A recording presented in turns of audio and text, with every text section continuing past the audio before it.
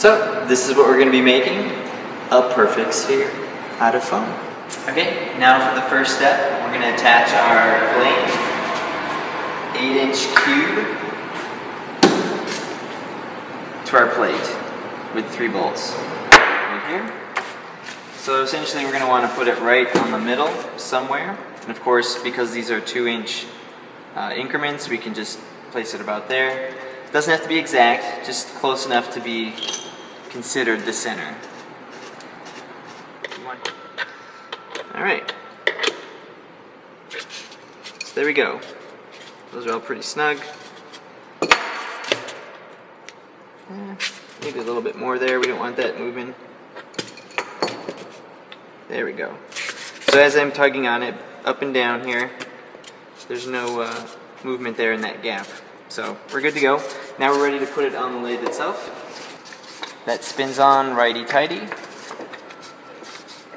so clockwise. And you'll notice that at a certain point, it'll actually start to move the spindle itself.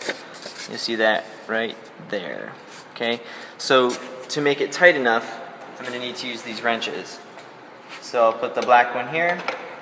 Okay, that'll hold it. And then I'll use the silver one. Okay, and then I'll just cinch it up. So there we go. Those are nice and tight, tightened up against each other. So you'll see we've got about a 1/4 inch, 1/2 inch there. There we go. I'm also spinning it by hand, make sure I don't hit anything. I might have to cut. Oh, there we go. That feels good. Alright, now at this point I'm going to bring in our other support.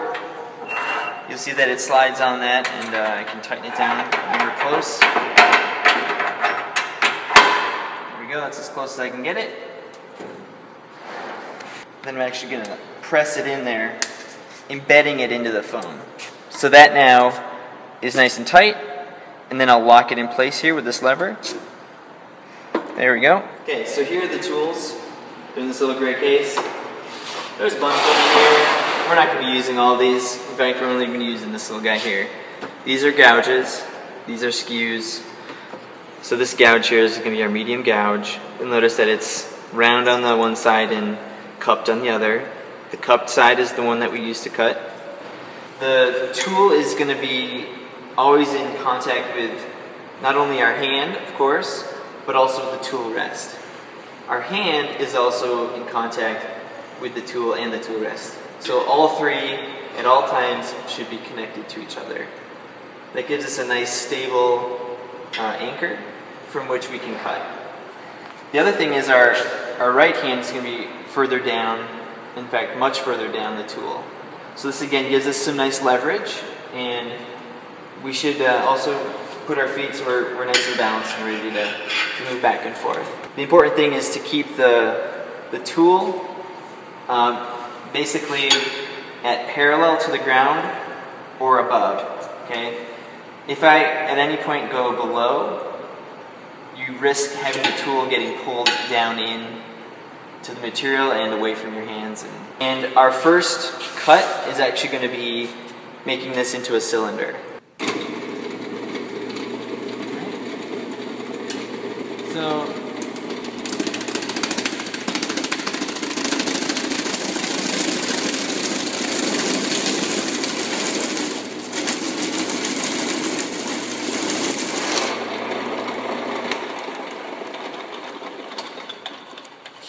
okay, so now you see that we've turned obviously our cube into more of a cylinder, and we also have given ourselves some room underneath so that now I can move the tool rest further in towards the other side here.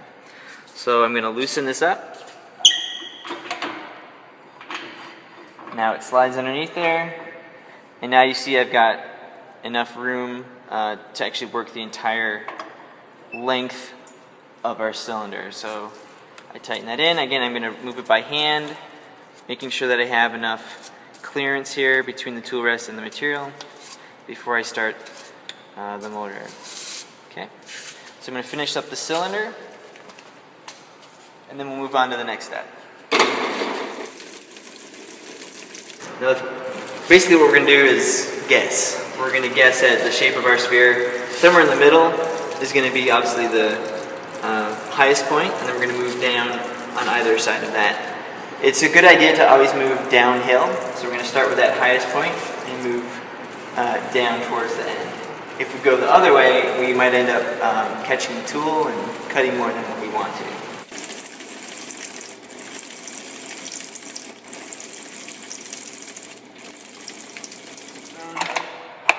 Putting them apart from each other.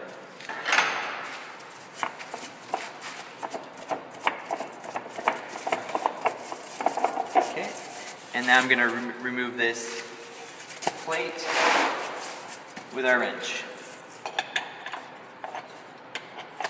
So that will get attached. Okay, that's good. Alright, so now this wooden cup has been attached, and we're going to actually take the the part of the sphere here that has its 3 holes from having been attached by the plate.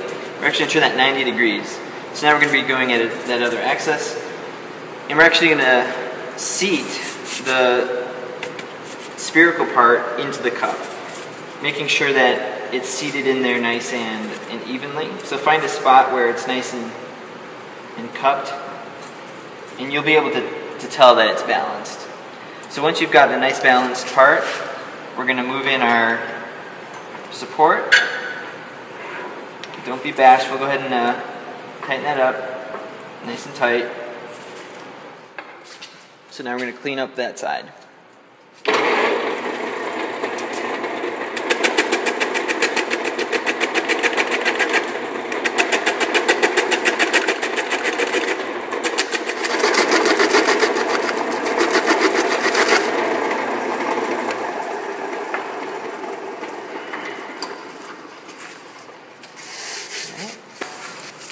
And then again, just cup it in someplace where it feels nice and balanced. Angles. You can see that that flat spot is pretty minimal now, in that, in fact, wherever I turn it now, no matter which angle, it still is presenting something that's nice and balanced. Only now am I going to use the sandpaper. So sandpaper is going to take away some of these little chips, but you should never use sandpaper in order to shape the form. So it's only for applying a different surface texture. So with that, I'm actually going to move the tool rest out of the way so I don't get myself caught in between there somehow. And you can actually remove it if you loosen this piece here. That way I have nice, clear access to it.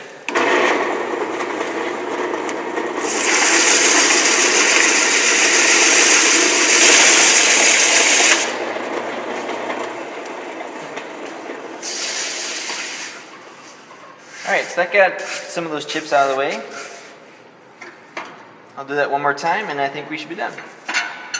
Alright, so with our perfect sphere, of course, we can use that for all sorts of things, including casting. So what I did here is I split it apart, and I'm going to use this as the interior surface, to model the interior surface, which is what I did previously. So here you see my wonderful geometry that I put into this half blank, and then with that I'm going to place it in relationship to this exterior surface, and I would do that as I did previously by attaching some sort of support or wood to position it, so that now I'm able to position it perfectly in the center, so that way I don't get like a side that's really skinny or really fat, so I can put that right in the middle.